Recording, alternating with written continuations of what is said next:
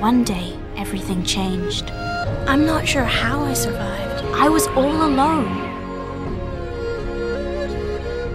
Looks like a body. Well, the way you fell from the sky, I thought that maybe you were an angel or something. What?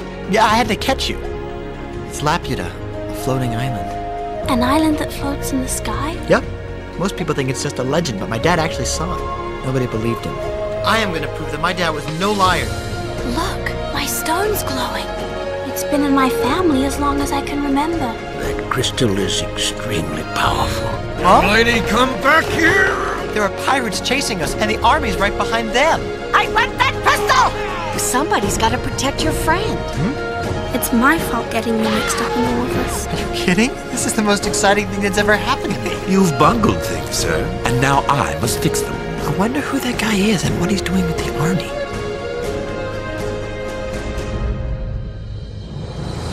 And to try to use the crystal's power for selfish reasons will bring great unhappiness. You know, the odds are against you. They simply don't understand. The same technology that kept Laputa airborne also made it a major power that once dominated the entire planet.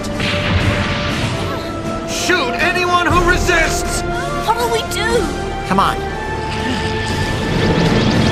Beyond that cloud is a floating city that no one here on Earth believes exists. We're going in! We have an emergency. Hands up!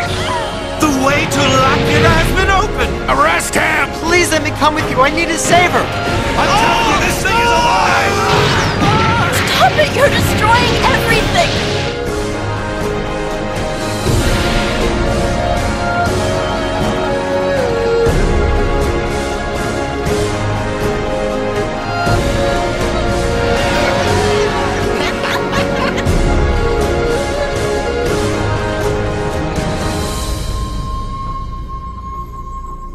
The Earth speaks to all of us, and if we listen, we can understand.